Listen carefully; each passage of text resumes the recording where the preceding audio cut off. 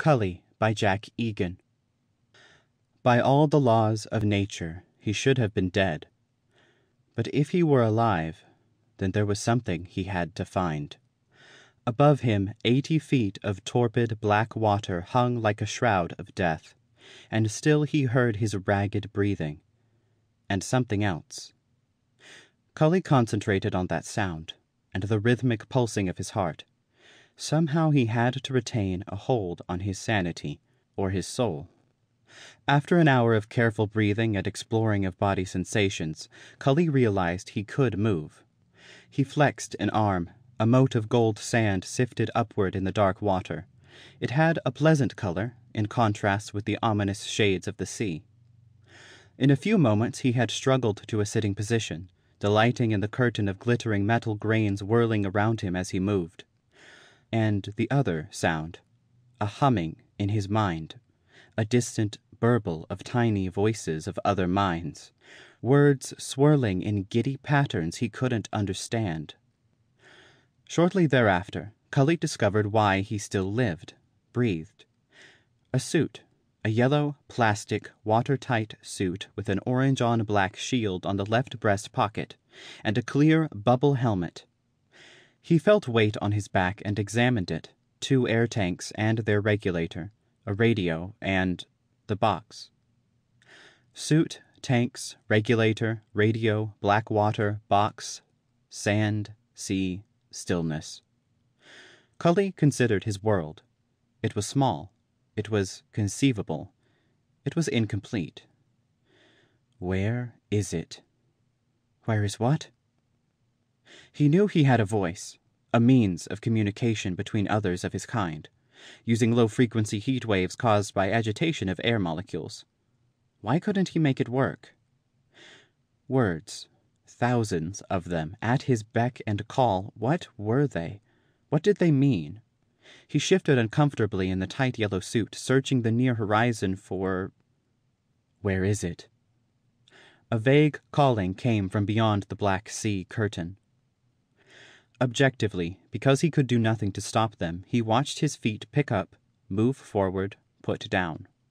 Pick up, move forward, put down. Funny. He had the feeling, the concept, that this action held meaning. It was supposed to cause some reaction, accomplish an act. He wondered at the regular movement of his legs. One of them hurt. A hurt is a sensation of pain caused by overloading sensory units in the body. A hurt is bad because it indicates something is wrong. Something certainly was wrong. Something stirred in Cully's mind. He stopped and sat down on the sandy sea bottom, gracefully, like a ballet dancer. He examined his foot. There was a tiny hole in the yellow plastic fabric, and a thin string of red-black was oozing out. Blood. He knew. He was bleeding. He could do nothing about it. He got up and resumed walking. Where is it? Cully lifted his head in annoyance at the sharp thought. Go away, he said in a low, pleading voice. The sound made him feel better. He began muttering to himself. Water, black, sand, hurt, pain, radio tanks. It didn't sound right. After a few minutes, he was quiet. The many-thoughts were calling him. He must go to the many-thoughts. If his foot was bleeding, then something had happened. If something had happened, then his foot was bleeding. No, if something had happened, then maybe other things had happened before that.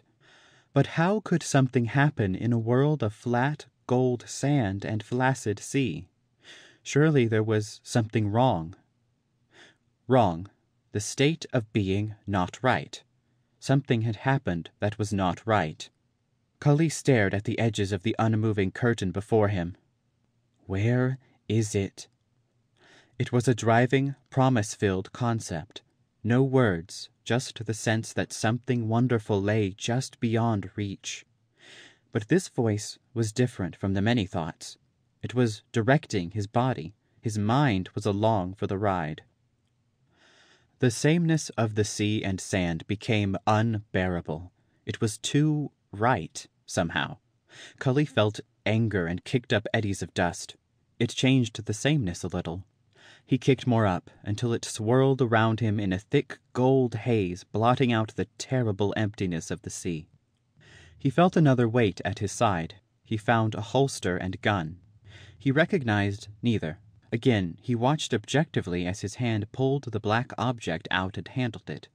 His body was evidently familiar with it, though it was strange to his eyes. His finger slipped automatically into the trigger sheath. His legs were still working under 2 drives, the many thoughts as urging, and something else buried in him. A longing, up and down, back and forth. Where is it? Anger, frustration flared in him. His hand shot out, gun at ready. He turned around slowly. Through the settling trail of suspended sand, nothing was visible. Again he was moving. Something made his legs move. He walked on through the shrouds of death until he felt a taut singeing in his nerves. An irrational fear sprang out in him, cascading down his spine, and Cully shuddered. Ahead there was something. 2 motives. Get there because they, calls. Get there because you must. Where is it? The mind voice was excited, demanding. Something was out there besides the sameness. Cully walked on, trailing gold. The death curtain parted. An undulating garden of blue and gold streamers suddenly drifted toward him on an unfelt current. Cully was held, entranced. They flowed before him, their colors dazzling, hypnotic. Come closer, earthling.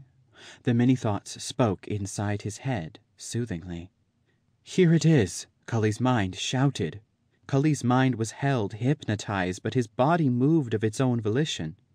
He moved again. His mind and the many thoughts spoke. Fulfillment, almost. There was one action left that must be completed. Cully's arms moved. They detached the small black box from his pack. He moved on into the midst of the weaving gold-laced plants. Little spicules licked out from their flexing stalks and jabbed, unsensed, into Cully's body to draw nourishment. From the many thoughts came the sense of complete fulfillment. From Cully's mind came further orders. Lie down. It was a collective concept. Lie still. We are friends. He could not understand. They were speaking words. Words were beyond him. His head shook in despair. The voices were implanting an emotion of horror at what his hands were doing, but he had no control over his body. It was as if it were not his. The black box was now lying in the sand among the streaming plants. Cully's fingers reached out and caressed a small panel. A soundless click ran through the murkiness. The strangely beautiful, gold-laced blue plants began a writhing dance. Their spicules withdrew and jabbed. A rending, silent scream tore through the quiet waters. "No!" they cried. It was a negative command, mixed in with the terrible screaming. "Turn it off." "Stop it! Stop it!" Cully tried to say. But there were no words. He tried to cover his ears within the helmet, but the cries went on. Emotions roiled the water. Pain, hurt, reproach. Cully sobbed. Something was wrong here. Something was killing the plants. The beautiful blue things. The plants were withering, dying. He looked up at them, stupefied, not understanding, tears streaming down his face. What did they want from him? What had he done? Where is it? A different direction materialized, a new concept of desire. Cully's body turned and crawled away from the wonderful dying garden, oblivious to the pleadings floating, now weakly, in the torpid water. He scuffed up little motes of golden sand, leaving a low-lying scud along the bottom, back to the little black box in the garden. The plants, the box, all were forgotten by now. Cully crawled on, not knowing why. A rise appeared. Surprise caught Cully unaware. a change in the sameness. Where is it? Again the voice was insistent. His desire was close ahead. He did not look back at the black churning on the sea bottom. His legs worked, his chest heaved, words swirled in his mind. He topped the rise. Below him, in the center of a shallow golden bowl, floated a long, shiny cylinder. Even from here he knew it was huge. He knew other things about it. How heavy it was. How it was. That it carried others of his kind. He had been in it before, and they were waiting for him. He lurched on. "Captain, here comes Cully!" the midshipman shouted from the airlock. "Look what they've done to him!" The old man's gray eyes took in the spectacle without visible emotion. He watched the pathetic, bleeding, yellow plastic sack crawl up to the ship and look up. His hands reached down and lifted Cully up into the lock. They took his suit off and stared with loathing at what had once been a man. A white scar zigzagged across his forehead. The captain bent close, in range of the dim blue eyes. "It was a brave thing you did, Cully. The whole system will be grateful. Venus could never be colonized as long as those cannibals were there to eat men and drive men mad." Cully fingered the scar on his forehead and looked unseeing into the old man's compassionate eyes. "I'm sorry, Cully. We all are. But there was no other way. Prefrontal lobotomy, destruction of your speech center. It was the only way you could get past the telepaths and destroy them. I'm sorry, Cully. The race of man shall long remember your name." Cully smiled at the old man, the words churning in his brain, but he did not understand. Where is it? The emptiness was still there. End of Cully by Jack Egan.